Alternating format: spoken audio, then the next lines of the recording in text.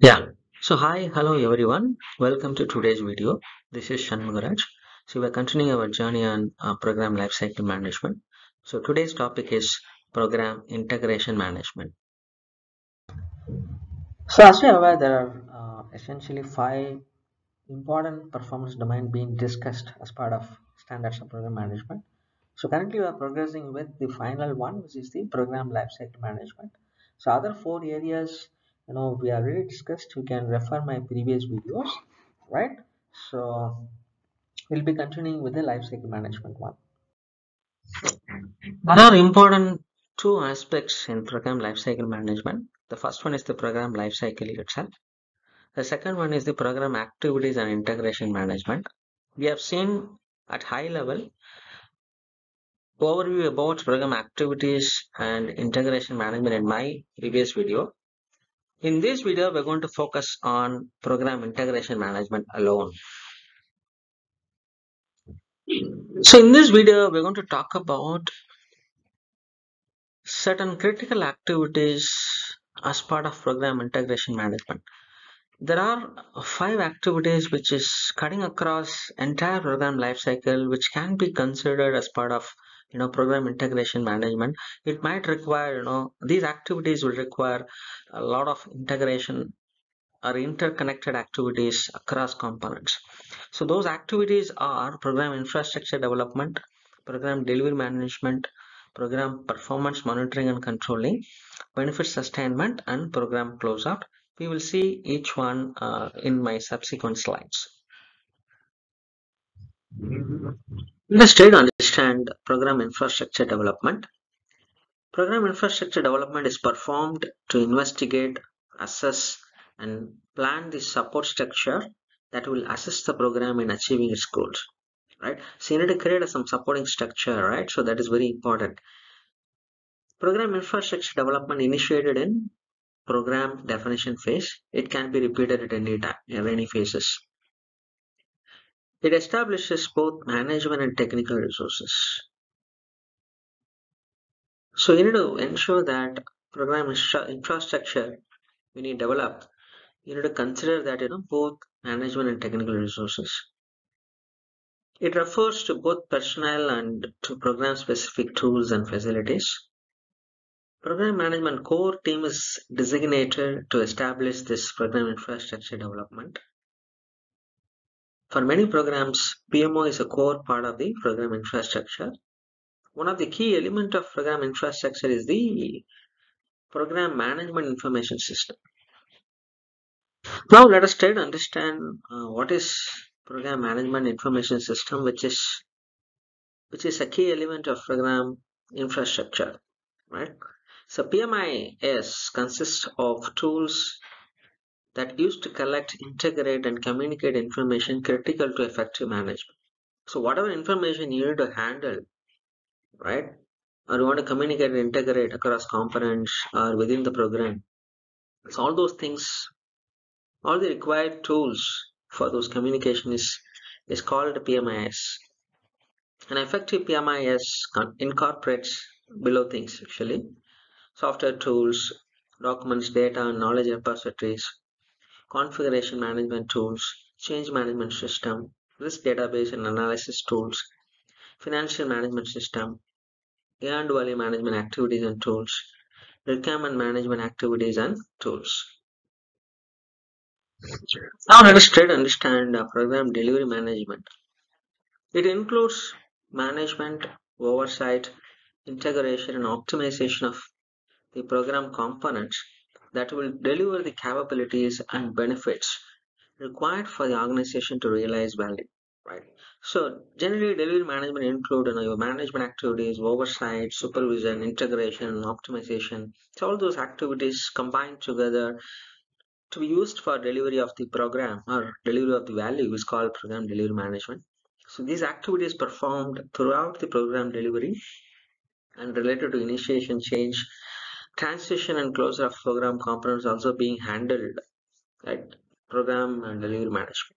Right? Since program consists of many components, even the initiation of a particular component, a transition, or a closure might happen within the program delivery management phase itself. right? So initiation, as we discussed, right, initiation of program component may occur in this phase.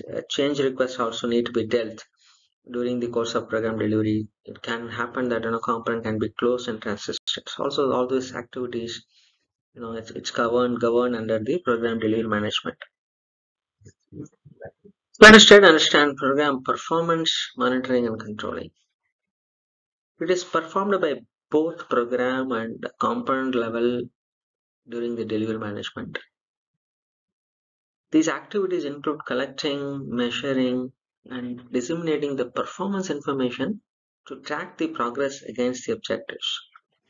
The program performance reports include the summary of the summary of the progress of all the program components. So these reports generally provide current status, information, what work remains to be completed, and value, risks and issues and benefits.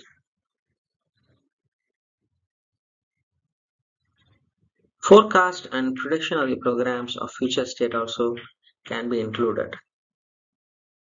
Now let us try to understand the benefit sustainment and program transition activity. Some program components may produce immediate benefits, but others require a handoff or a transition to another organization or another program in order to ongoing benefits to be realized. So benefit sustainment may be achieved through operations, maintenance, new projects, or other initiatives and efforts. Right? There are multiple ways we can sustain your benefits. Multiple ways you can either you can close the component after benefit realization. If you want to sustain the benefit, there are numerous ways you can do that. All these, part of program integration management as well. Now let us try to understand program closeout as part of program integration management. So program is closed either on fulfillment of its benefits as per the business case, or it can be closed, have an early end due to some strategical or could be governmental reasons, or could be restriction reasons, or any conditions, any external conditions, right?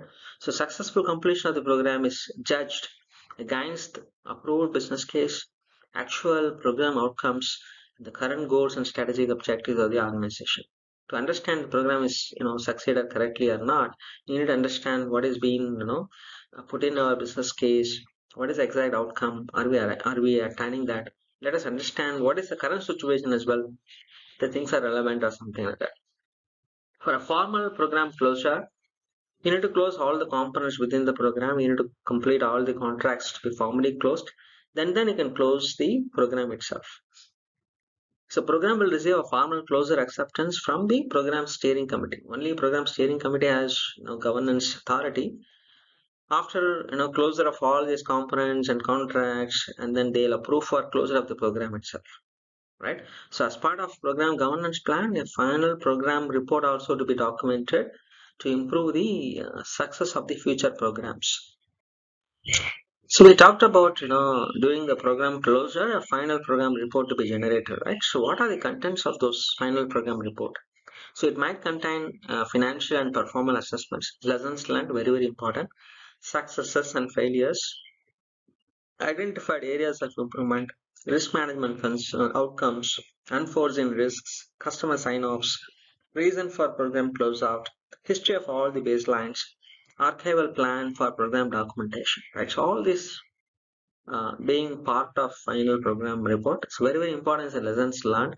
So that will help you to understand what are the things we did well, what are things we need to have improvement, and how we are going to sustain in our future programs, how we are going to change our way of working. So all those things, being documented here. It's a very, very important report to be done as part of the program closure. Well, with that, we have come to the conclusion of today's video. Hope you got a nice idea on program integration management, why we are talking about what is the importance of it, what are the critical activities like program infrastructure development, program closeout, benefit realization, right? Program delivery management. How these activities, playing an important role as part of program integration and inter component activities, right? So hope you like this video. We will see you in next video.